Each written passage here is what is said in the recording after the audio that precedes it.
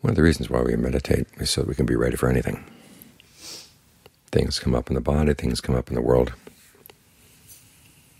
Today was supposed to be a sunny day. Now look at it. Now they're forecasting rain. You need a part of the mind that can be okay with whatever comes up. This is one of the reasons why we keep reminding ourselves about aging, illness, and death, separation. These things happen all the time. And they are normal, as the Thai translation says. So that way we can prepare for them. Most people just put them out of their minds. And of course, that means that when they do happen, they're not prepared.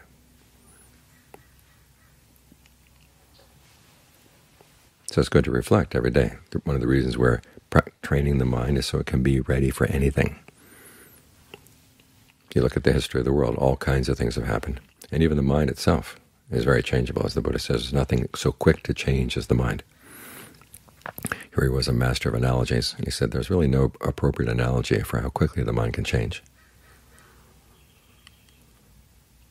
So you have to develop a quality that inside that you can really trust.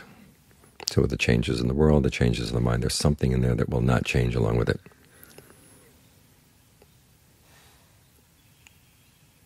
So this is one of the reasons why we don't just let our thoughts wander around wherever they might go. We try to keep them trained, staying with one thing, so you can learn how to trust your mind a little bit more. Because we need these qualities of mindfulness, alertness, ardency, to turn the mind into something we can trust. If we don't have mindfulness, we learn something, but then we forget it, or we forget to apply it. If we don't have alertness, we don't really know what's going on. And if there's no ardency, things can come and go, and nothing gets developed.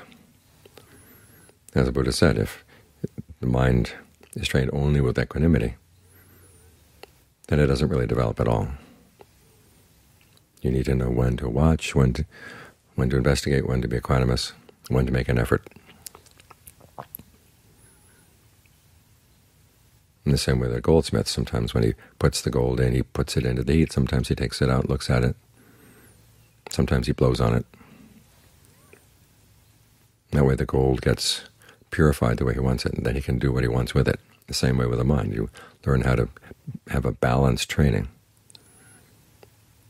So the mind gets into a shape where you can do what you want with the mind. In other words, you're in control. So remember these qualities: ardency, alertness, mindfulness. These are the things that make you dependable. Because we live in a very undependable world. But if you have something inside that you can depend on, then you're safe.